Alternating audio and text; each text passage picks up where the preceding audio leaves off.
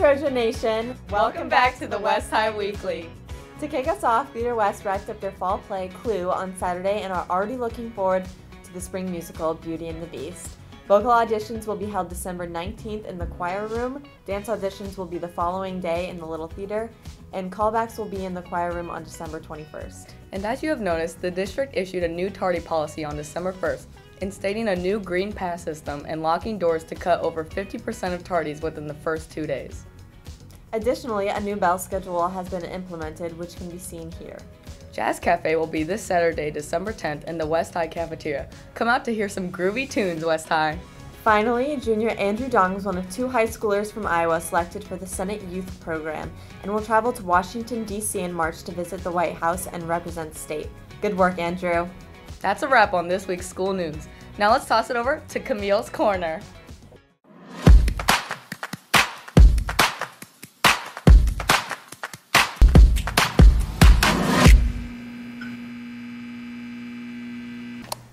Welcome back to Camille's Corner. Let's get straight into your sports update.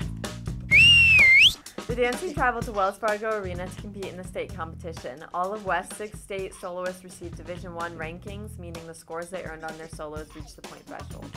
The Trojans placed 5th in large school contemporary and 4th in Division 12 pom.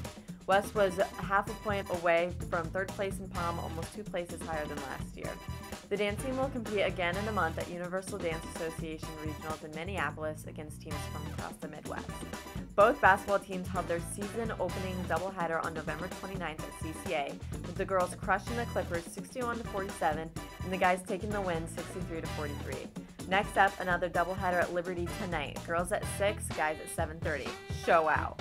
Boys swim, the opening meet, showed the Trojan Bolts dominating over Cedar Rapids Jefferson 127-41, winning all 11 events at the Coralville Rec Center on November 28th. Good job, Trojan Bolts. The girls and boys bowling teams will have a tournament against Dubuque Waller tonight at 3:15 at Colonial Lanes. Good luck, Trojans.